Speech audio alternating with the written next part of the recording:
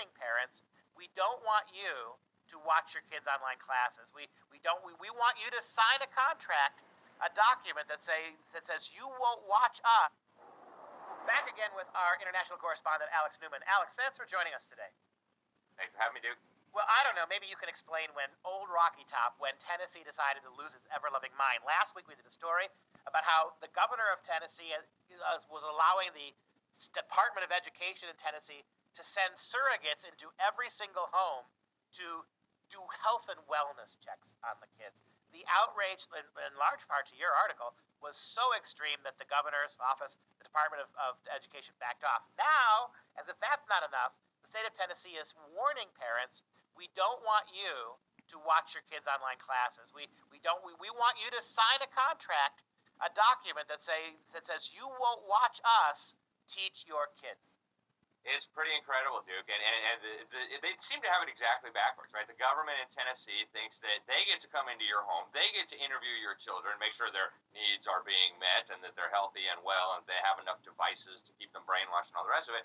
But when you want to see what the government is exposing your children to, so, oh, no, we need you to sign this form here saying that no outside observers are going to be watching the class.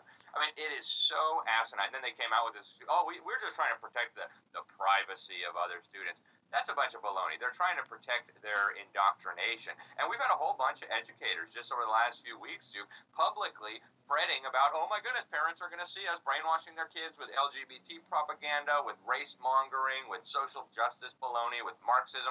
They're openly out there worried about even left-wing parents. They're saying even liberal parents, we got to be concerned because we're trying to disrupt and destabilize a child's homophobia and racism or whatever.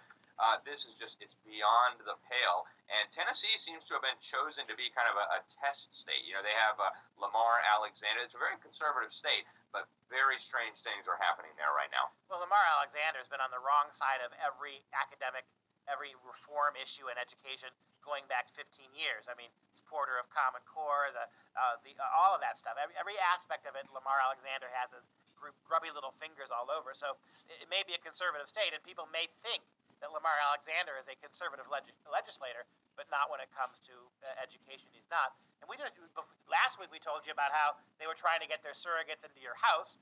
The week before that, we were talking about Matthew Kay, who was one of those activists, education activists living in Philadelphia, who actually came out and wrote a series of tweets in which he was talking about how dangerous it is to let parents know what we're doing. Very concerned about what impact parents will have on our efforts, as you said, to destabilize kids, to separate the kids from their parents with regards to the way they viewed sexuality and all the issues that the progressives care about.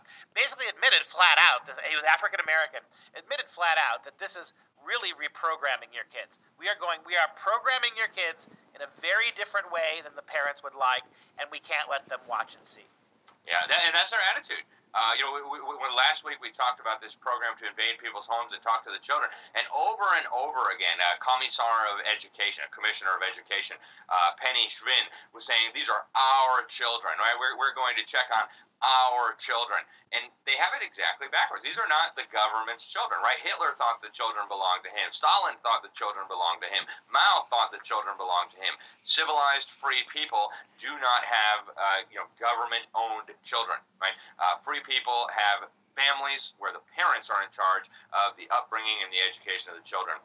But something big is happening in Tennessee. It's very clear. Once they got exposed for this thing that, nobody should be allowed to watch the thing, they actually came back and they said, okay, well, if you insist, we'll let you watch.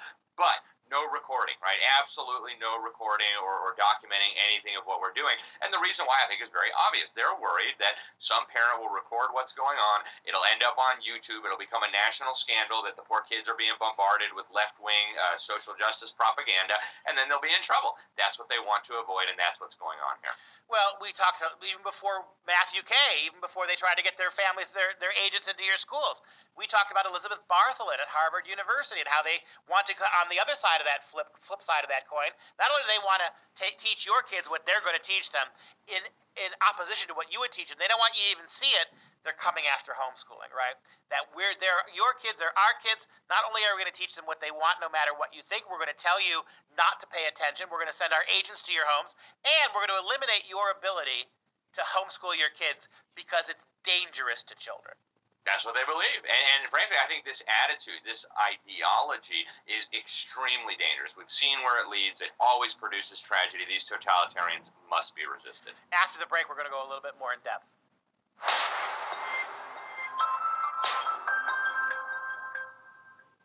Back again with Alex Newman, our international correspondent, to continue this really important discussion about who owns your kids. Because in Tennessee, it's obvious that the Department of Education people and even the governor have acceded to the idea that Tennessee kids belong to the schools, not to the moms and dads, not to anybody. We want the right to be able to infiltrate your homes if we have to. So talk a little bit more broadly, Alex. I mean, the Tennessee situation is horrifying. First of all, how are the parents reacting to this in Tennessee? And what does this bode for the future of public education? Yeah, parents were furious, obviously. I mean, it became such an enormous – even the mainstream newspaper, the Tennessee Star that first got these documents and published them, called this a Big Brother-style program where the government was going to come and interview all the children.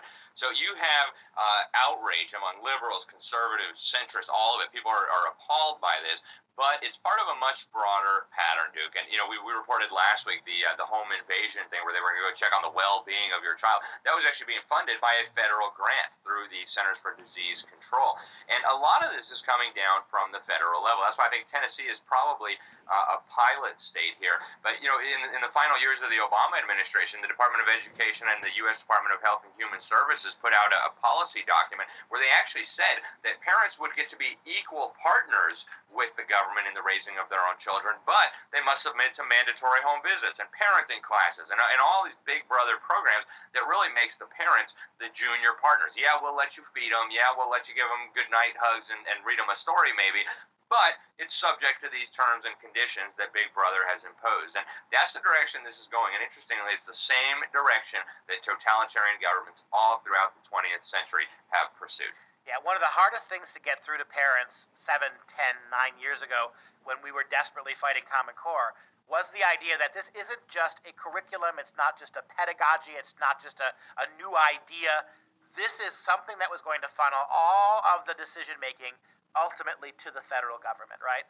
And no doubt about it, when you look at what's happened here and you see how Common Core was really that Trojan horse that effectively did away with local control in a meaningful sense of that word, effectively did away with the rights of individual parents and individual school districts to chart their own courses. Oh yeah, they all still pay lip service to that, right? You can do what you want. Oh, but here are the consequences if you don't do what we want you to do. You can do what you want, we're just not going to pay you, we're not going to fund you.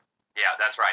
And, the ESSA, I think, is a really good example of what we're talking about here. The Every Student Succeeds Act. Actually, Lamar Alexander, the Republican senator from Tennessee, was the main pusher of this monstrosity in the Senate.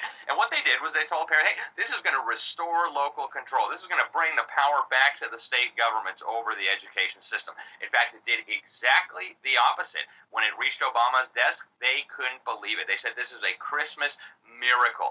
The education secretary said every element of Obama's education agenda has now been enshrined into federal law for the first time. It actually cemented Common Core in place under the guise of removing Common Core. So we're moving constantly in this direction. It's even continuing under the Trump administration.